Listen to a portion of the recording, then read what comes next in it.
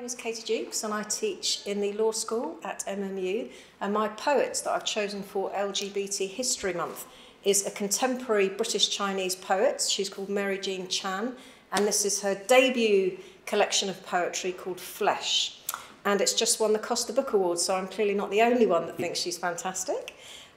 So flesh is the French word for arrow, and it's a term used in fencing. I gather it means an aggressive fencing move. And that's one of the themes that she explores in her book. The main reason I really love this collection is because she writes about being a queer Chinese woman, and she writes about her relationship with her mother and her family, and she also writes about Chinese history. So there's a massively wide scope of things she's talking about. The other reason I really love the poetry is she writes in a very lyrical, beautiful way, but it's also very direct, and her language is often very plain. So I wanted just to read a poem that illustrates that really nicely, and if you can see, the title of this poem is 2 backslashes that I think represents 2 chopsticks, and that's so the title of the poem, I don't know, maybe she would call it Chopsticks or 2 backslashes. And it goes like this.